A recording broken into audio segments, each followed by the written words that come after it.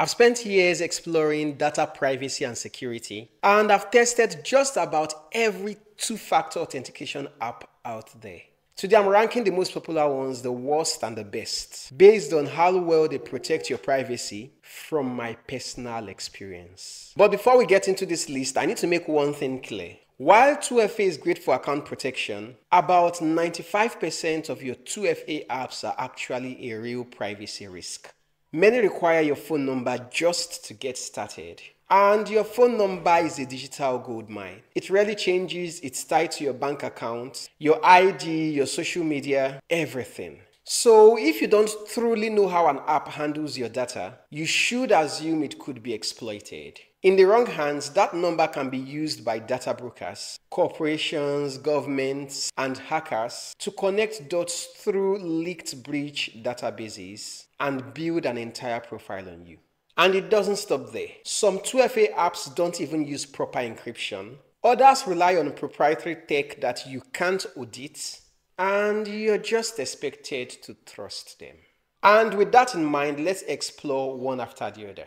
We start with Google Authenticator, and this one has been historically criticized for a lack of backup options. This forced users to manually manage TOTP seeds, which can be a privacy win but a usability risk. In 2023, Google added encrypted cloud sync via Google accounts. And this introduces some data collection within Google's ecosystem, potentially tying 2FA data to user profiles. It's not open source, which limits transparency, and its reliance on the Google infrastructure raises real privacy concerns. I would have considered leaving this in the C tier, but what nails it is that you don't get end-to-end encryption. So this one at best is a D tier for me.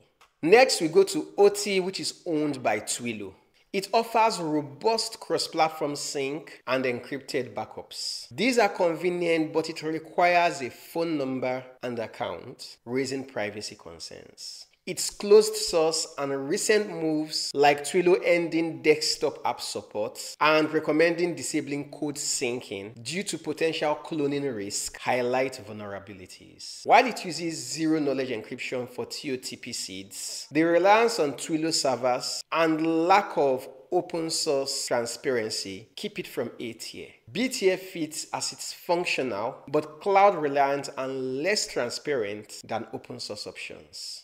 Now we move on to Microsoft Authenticator, and once again this one is closed source. It's tied to the Microsoft ecosystem and offers an optional cloud sync that stores encrypted TOTP secrets under Microsoft's control. Now this raises concerns about data access. It also can require a Microsoft account for full functionality, and its integration with enterprise services may require some telemetry. However, it offers biometric protection and doesn't enforce account creation for basic 2FA, which could be a plus. Compared to Google Authenticator, it has similar privacy trade-offs. There is no transparency, there is no offline first focus. So once again, I'll be dropping this one in the D tier. Now we move on to 2FAS, and this one is open source. It collects minimal data and it doesn't require an account for core functionality. So it seems privacy respecting. It supports offline use, has a friendly user interface, and offers encrypted backups with iCloud sync in development. Its browser extension also enhances usability. The only reason it might not hit S tier is the optional cloud sync whenever it becomes available, because this could introduce minor risks. But its transparency and a lack of a mandatory account creation make it a top contender, so I'll be dropping this one in the A tier. Okay, let's move over to LastPass Authenticator. This one is closed source and it's tightly integrated with the LastPass password manager ecosystem. It requires an account for backup and for full functionality. Now, LastPass history with security breaches raises real security concerns. And its cloud-reliant backup system stores encrypted TOTP seeds on LastPass servers. This isn't ideal for privacy.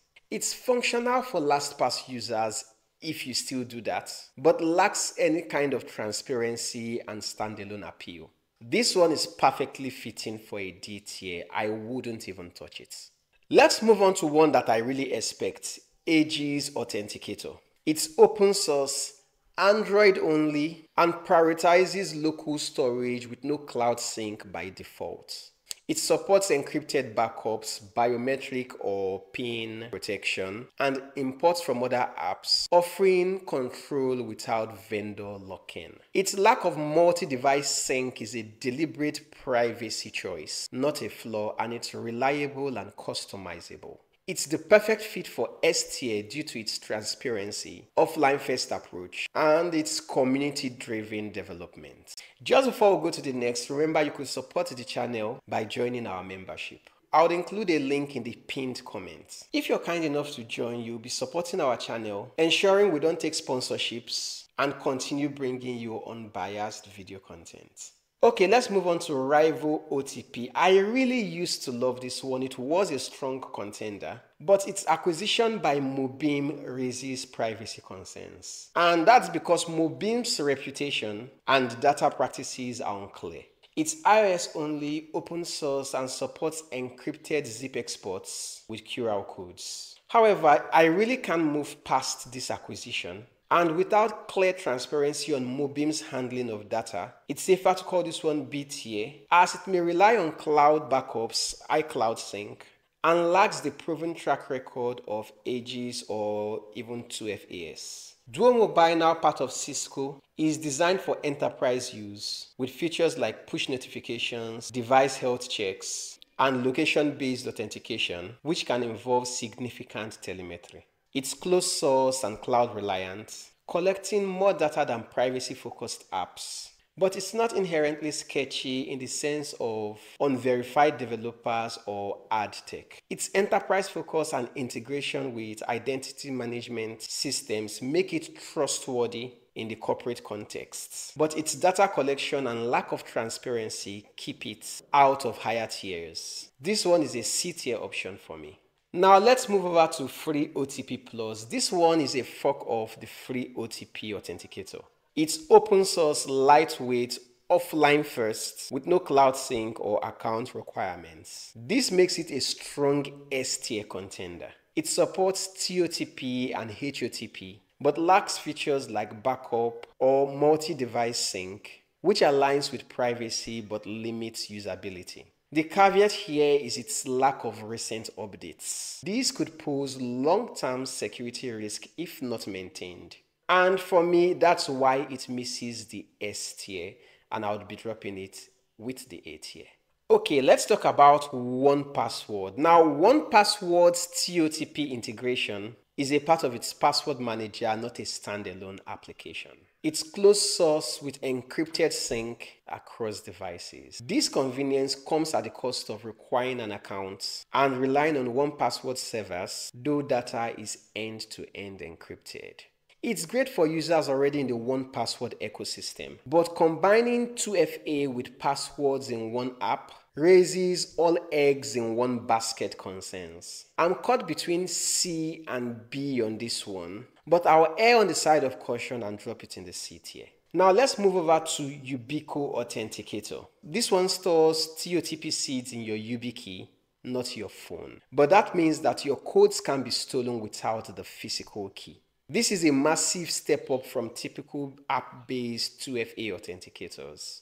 It's offline, open source on the client side, and works across platforms with no cloud syncing, no accounts, and no tracking. It's just fast, secure code generation when the key is plugged in or tapped via NFC. Yes, you need to buy a YubiKey, but for top tier protection, it's worth it. I'll be dropping this one also in the S tier. Lastly, we have andOTP, and just like the name implies, this one is for Android systems. It's offline first with encrypted backup options. It supports TOTP and HOTP. It has a simple UI and it allows exports without cloud reliance. While its development has seriously slowed, I believe the last update was in 2020, forks like OTP client keep it relevant. Its lack of mandatory accounts or telemetry keep it well aligned with S tier, and its feature set matches or eclipses FreeOTP Plus. but I'll be dropping it in the A tier because of the stalled development, even though active forks mitigate this. And there you have it. Personally, I'll stick to S tier or at worst an A tier. Anything lower than that is simply too much of a privacy risk for me. Now the question is, how would you rate the 2FA apps in this video? If you've had experience with any of them, good or bad, drop your comments below. Also, what other tier list would you want me to do? Please let me know in the comments as well. And of course, if this is your first time on this channel, make sure to subscribe, like and share this video. And if you can, if you're that generous, please join our membership so that you support what we do here. Till the next one, stay safe out there.